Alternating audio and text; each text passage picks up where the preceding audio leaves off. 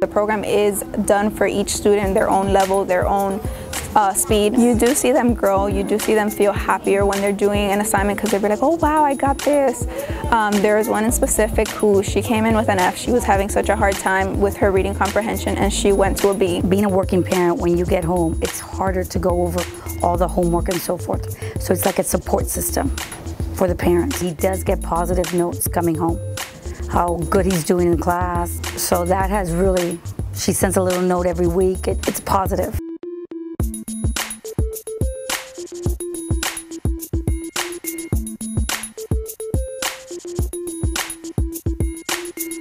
They are very important because not only do they help kids do better in school, but there's also kids who may have special needs that they come to these programs and they get that repetition that they need to at least be on level and do well to go to the next grade. You do see that they're more confident in their assignments or that they automatically start, there's kids who come in not knowing how to read and automatically they can start reading you a story and you're like, oh wow, not too long ago you could barely say your sounds or the letters, now you could read.